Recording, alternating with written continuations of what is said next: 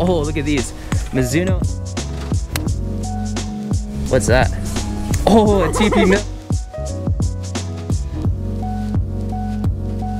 Guys, welcome back. Today, Ashley and I are going thrifting for golf clubs and anything else cool that we can find. Also, we're gonna test out the clubs at a new course today, so should be fun. We'll meet you at thrift store number 1. There's a train and some golf clubs.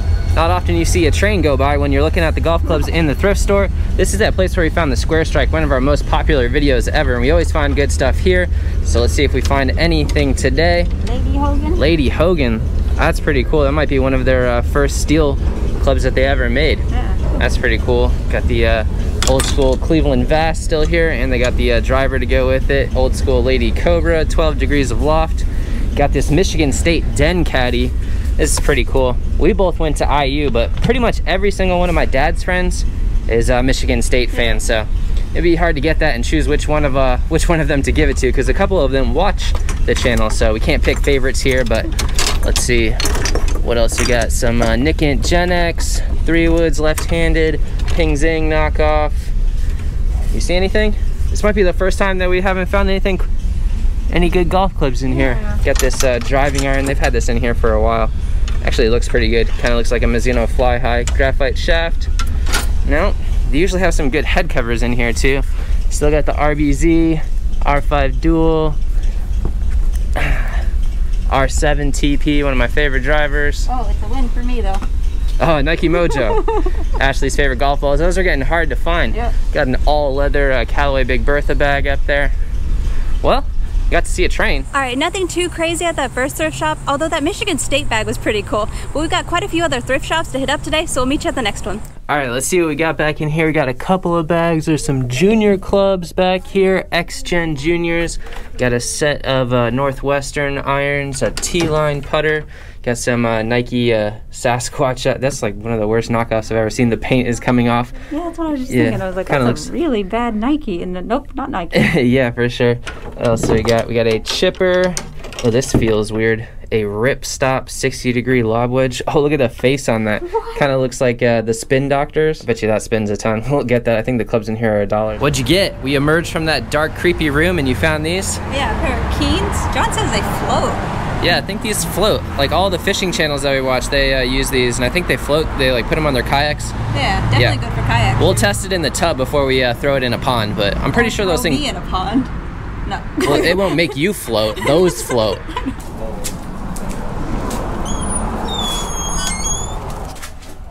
Not really the kind of golf clubs that we were looking for, but got a cool clock over here, $4. Oh, that is really cool. And it's got the numbers on there. I always need the numbers. Now this would make for a very interesting challenge if they were real. Yeah, let's see if they come out. Oh, they do. We have that little Arnold Palmer thing, you remember? The little game? Uh-huh. I don't know. This is $1.50. $1.50. That is pretty cool. Yeah, we can get that. This is the perfect combination of Florida. It just rained, but it didn't rain long enough for it to cool it down, so you're just basically in a sauna. Yep, and it's still kind of misting and sunny. Yeah, Florida weather. All right, those snowboards have been here for like what, over a year? Yeah. Not a hot seller here in Florida. What else do we got? These are like Ping Eye, like almost like Ping Eye 3 knockoffs. Dunlop. Oh, a Hogan Edge, handmade to fit you, Kansas City. Oh. I got you. Just threw that one down there. That's pretty cool. I've never seen that before. No. Let us know if you guys have ever seen the Kenneth Smith handmade to fit you, Kansas City, Anita Mayer. Oh, maybe that's the person's name. That's pretty cool though. Yeah, that is pretty cool. Fancy and official. Yeah, Anita Mayer. Old school ladies club, I guess. Yeah, it's super short for a 5-iron. Huh. That's pretty cool. Yeah, that is really cool. You wanna try that? Kinda now. Yeah. Make Anita proud. Yeah. My dad's birthday's coming up, and this thrift store has some greeting cards. Yeah, I spotted birthday this card. Wishing you a birthday, Dad, that's above par. A perfect day filled with everyone you love and everything you'd enjoy. Also, your dad's probably watching, so happy early birthday. Yep, happy birthday, Stacked Golf Senior. Looks like they got a bunch of full iron sets in here today. Got a AccuPath Kind of looks like it. Yeah, it's a 2-ball knockoff. Let's see if there's any good irons. Got a full set of the TaylorMade original ones, the Pittsburgh Persimmon. These are the ladies' woods with the blue furl right there. Wilson and Vantage. Got an old McGregor 5-wood. Got a McGregor gap wedge right here. Guys, comment below if you miss McGregor. Actually, we should probably do a video of like the top 5 brands that I wish were still in business. McGregor would definitely be on there. Speaking of that. McGregor Battle Sticks. That's cool. That's a cool name. Yeah. Sunshine and rain once again. All right, looks like they got a bunch of new clubs in today. We got a Ping I2 7-wood and a Ping I2 5-wood. Got a long putter over here. You ever use one of these? No, that's crazy. Little broom sweeper action. Oh, that's a full set. What are those?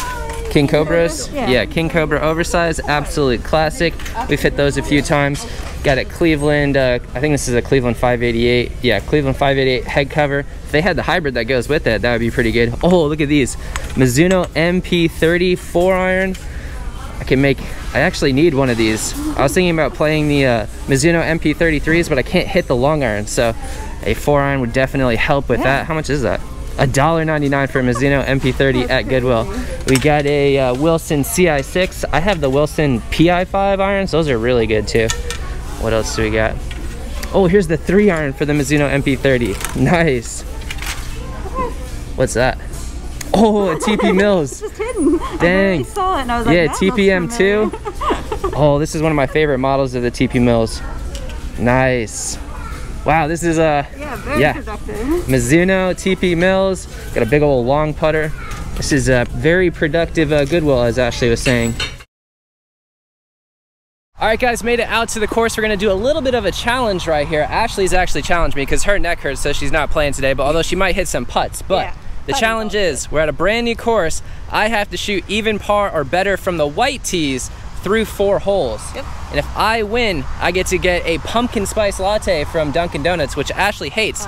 Not only do I get to get it though, you have to take a sip if I win. Man, I've never hoped you like lose before. Yeah, but if I lose, then I still get a pumpkin spice latte. But first hole right here, 289 yards, going with the Mizuno MP30 3-iron.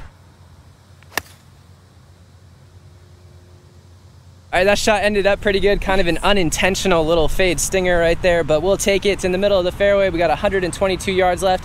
I'm going with the Kenneth Smith 5-iron. Not really sure how this is gonna go, but should be interesting. We're gonna try and like bump it into that hill right in front of the green. What do you think? You think this is the club? Although I'm against you today. We're not on the same team. I know. I don't like rooting for you to lose. It's weird. Yeah, we'll have to get through this together.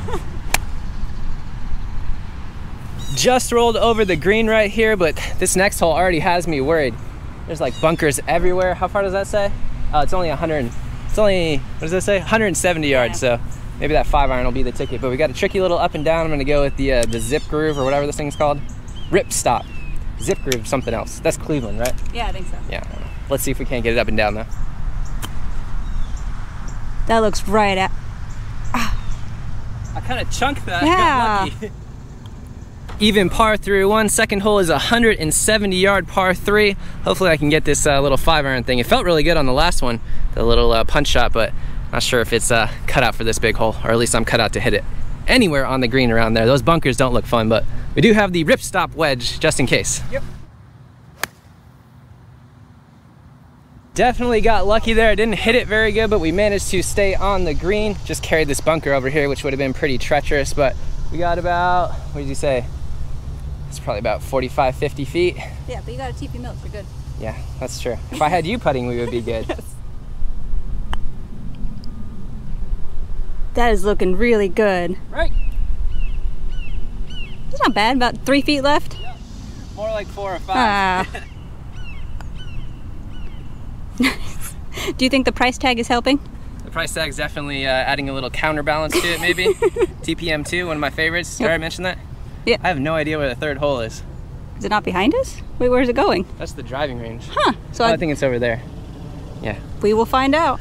All right, we found it. Hole number 3 is a par 5, 469 yards. Looks like if we put it just to the right of the bunker right there, we should have, we'll go 3-iron and then 4-iron and then hopefully have the rip stop wedge. But Ashley, it's not looking good for you. No. Those are probably the 2 hardest holes we're gonna play, so. I don't know, those bunkers look pretty intimidating. Well, I'm not gonna hit it in the bunker so they don't look intimidating at all.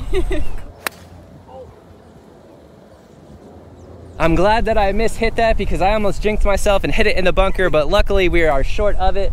Got about a 3-iron. I'm gonna go with the 3-iron, and then hopefully we'll have a wedge left into it, but the hole is right along the tree line right there, so let's see what we can do.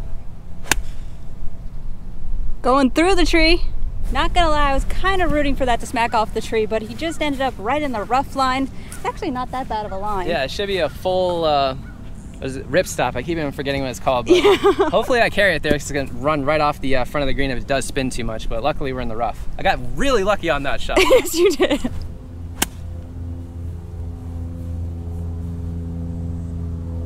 Wow. I thought that had a chance for a second. We were right back there. Let's see if we can't find the ball mark. Oh yeah, that would have rolled right in if it didn't spin back. Yeah, my normal wedge, it would have jumped forward. We might have had, it would have been a lot closer, but rolled back off the green, so that's still makeable. You better get ready for the pumpkin spice here. Oh, I bobbled out of there. Cool. Definitely did not deserve a birdie after all of that. No. Got a butterfly over here. Par 4, hole number 4, 397 yards. I might have spoken too soon that the second hole was the hardest one, but we're going to 3-iron. But check this out really quick. The wedge on that last hole, I don't know if you could see that, it completely ripped up that ball.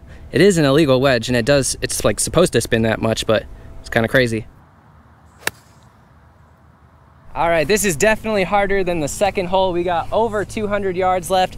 Pin is off to the left over there, and it looks like there's out of bounds in some houses.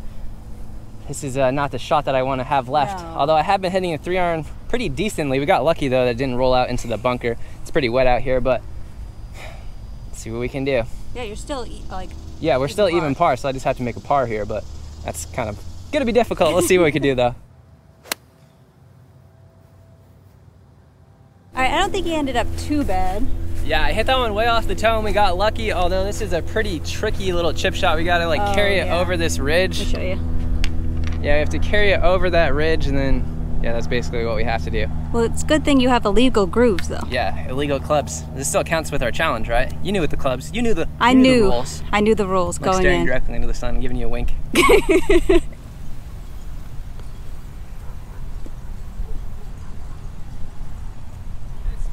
Yeah. All right, downhill, left or righter. Not John's favorite putt. One way or another, I get the, yeah, that was the rules. One way or another, I get it, right? Yes. It's just if I'm tortured by it.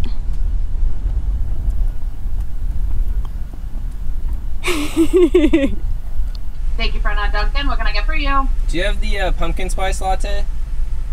We do. We have either just the regular one with the pumpkin, or we have the signature pumpkin latte, which is actually French vanilla shot, pumpkin, the whipped cream, the drizzle, and the shaker on top. Can I do that frozen? I can do iced. We don't do it frozen. I can do a pumpkin frozen coffee. I'll just do the signature one, iced, please. Okay, what size would you like on? Large. Alright guys, hopefully you enjoyed this video more than Ashley's about to enjoy that. You can tell that we don't really drink coffee, and we just do this like once a year as a joke. If you remember last year, we did this. We don't do this, John does. Yeah, I don't like these things either, so it's just kind of funny. It's actually not as bad as I remember it. Let me see.